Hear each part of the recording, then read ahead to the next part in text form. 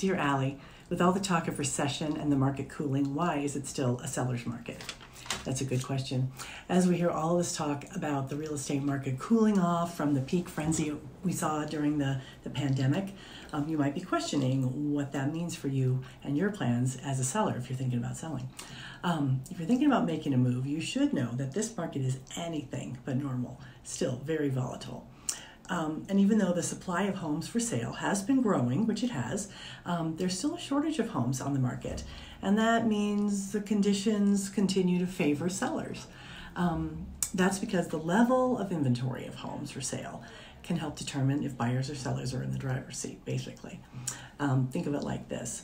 A buyer's market is when there are more homes for sale than there are buyers looking to buy. When that happens, the buyers are in the driver's seat, they have the negotiation power, and the sellers are more willing to compromise so that they can still get their home sold. A seller's market is just the opposite.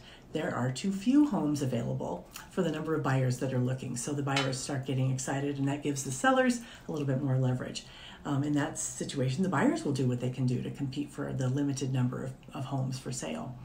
And for the past 2 years, we've been in a red-hot seller's market.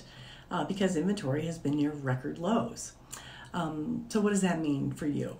Well, let's see. A friend of mine, Michael Mayer, he gave a perfect summary of what's been happening in today's market.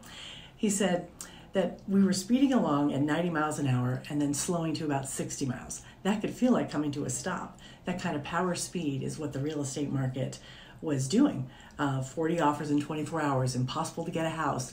Yeah, it was exhilarating, but wild.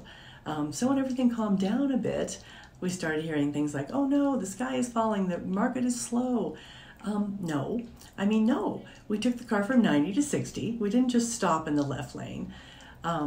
Overall, another summary that I like is that we're moving from a gangbusters seller market to a modest seller's market. Not a bad place to be. Conditions still favor sellers, even though the market is normalizing. So yes, buyer demand is softening due to the higher mortgage rates, of course, but homes that are priced well are still selling fast. That means your window of opportunity to list and sell your house hasn't closed. Bottom line, in today's housing market, even though it favors sellers, things are shifting, and if you're ready to sell your Summit County property, let's connect so we can start making your best moves. You can buy, you can sell, and we can help.